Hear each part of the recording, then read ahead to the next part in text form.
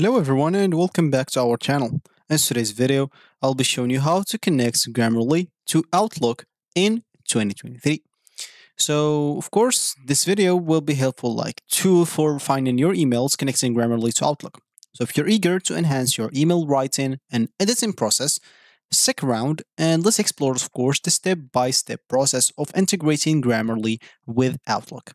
So make sure to stick by, let's dive right into this video and simply let's get started. Before we start with this video, make sure to watch us from now till the end so you have full experience. First, we'll have to go and open whatever like browser we're going to use to follow this tutorial steps with. Here in my case, I'm going to use like Brave browser, and of course in your case, it could be any other browser that you could possibly have. Now, you'll have to choose, are you going to use like the Outlook app or you're going to use the Outlook on your browser? If you're going to use it on the app, you'll have to go and download Grammarly. To do so, of course, just go to grammarly.com, hit the enter button, and of course, you'll have to wait for the page until it loads. Of course, you'll not find yourself in here. For me, I already like logged in and I have an account and etc. For you, you'll have just to go here, go into that. Of course, type grammarly.com again, and you'll find yourself on a page like this.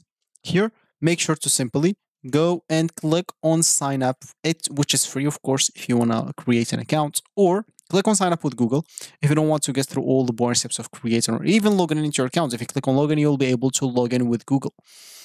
Other than that, everything like is easy. Of course, if you don't know nothing about Grammarly, you can scroll down, read more information about it, as you can see. So here works where you do. So get suggestions from Grammarly while you write in desktop application and sites across the web as you move between apps, social media, documents, messages, and email. So there's the options, of course, for emails and messages.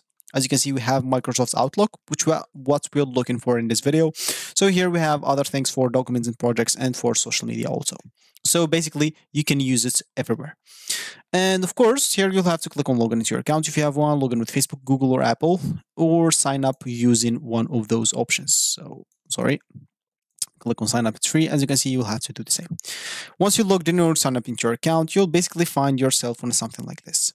Here, if you have, of course, to download it, of course, for you while you are logging into your account or just signing into your account, you will find there like the steps to download it into your PC.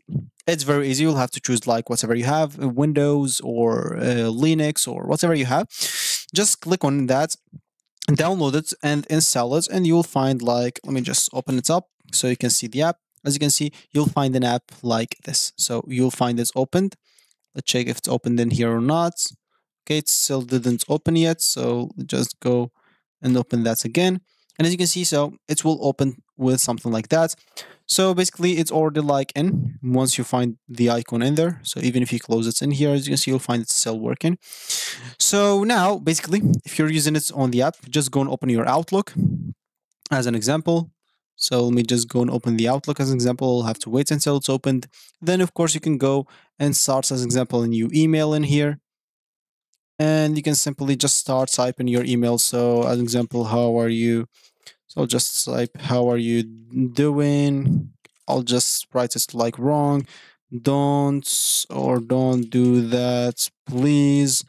Here I am, or here you go, or something like that. So I'll just type like something like that. And as you can see, Grammarly will find like an icon in here that has 3 mistakes or 4. So it's keep calculating. Of course, always just click on it. And as you can see, you'll find the things that you have to correct. So click on accept. And as you can see, it will correct everything by its own. So click on dismiss, of course, unless you want to go and get one of their plans. Click on accept in here, and as you can see, you can dismiss that or simply just go and fix it, because they're telling you if you don't like want I am to be marked as misspelled in the future, you can add it to your personal dictionary. So you can add this if you want to keep writing it like this. If you don't, click on dismiss, so you can like, of course, do it the right as it should. So keep clicking on accept. Of course, once you do so, you will find yourself with a correct thing in here with everything should be cool. So of course, you'll have to keep click on and accept. Once like you finish, make sure that you have no more like mistakes. I don't know why that is not working like correctly. So I'll just go fix this my own because it's very easy. So doing, and as you can see, I'll have no mistakes at the moment. So that if you want to like use Outlook in your app, if you want to use it in like the browser, so you can go of course to Outlook. So go to Outlook, of course. Go to the first link. You'll have to log in into your account or create your account, basically. So let's click on sign in here, and let's see if I have an account. Okay, it does not seem like it, but simple. You can go. I'll just use Google Docs as an example. So I'll just use like docs.google.com. Click on that. Of course, I'll just go the blank documents. And let's say, as an example, this is the email that we are going to use like on our Outlook. Of course, to use this in the browser, we'll have to go and download the extension. Where can you find the extension? You can go back to Grammarly, go to this left panel example. If you click on apps here, you'll be able, of course, again, to install it on Chrome, on Windows, iPad, iPhone, Android, whatever you want. Or you can, of course, if you don't want to like come here and click on install on Chrome, of course, or whatever browser you have, they will take you to the extensions stuff. If you don't want to do that, you can always come here and of course go to the URL section. Basically, just type here like extensions. As simple as that. Of course, I'll have to add no, it does not matter. Click on that first link, and here basically just go and look for Grammarly, and you will basically just find it. So it's gonna be, as you can see, the same. So once you find it, just click on add to Brave.